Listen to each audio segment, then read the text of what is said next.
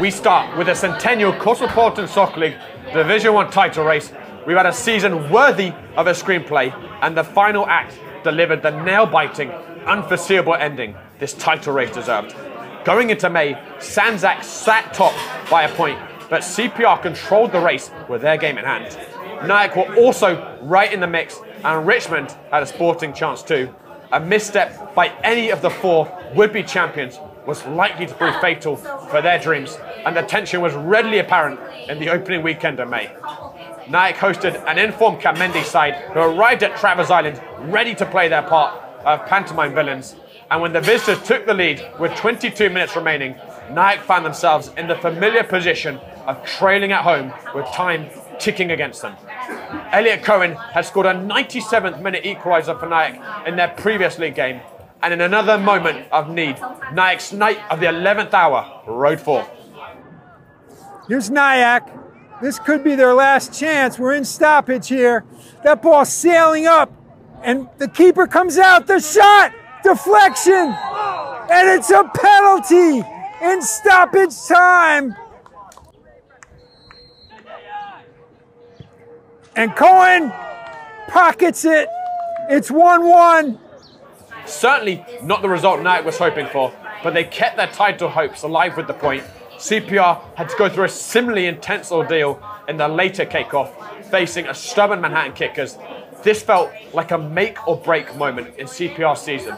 Their seemingly unstoppable spring run had been brought to a shuddering halt the previous weekend by Sanzak. Another misstep would compound the momentum shift and perhaps signal the pressure of the title race had become too much for the newly promoted Reds. Things started to plan for CPR with the prolific Josh Gray converting from the spot, but the Kickers gave as good as they got and found a deserved equaliser right before the break after Bardong connected on a brilliant Martinez free kick.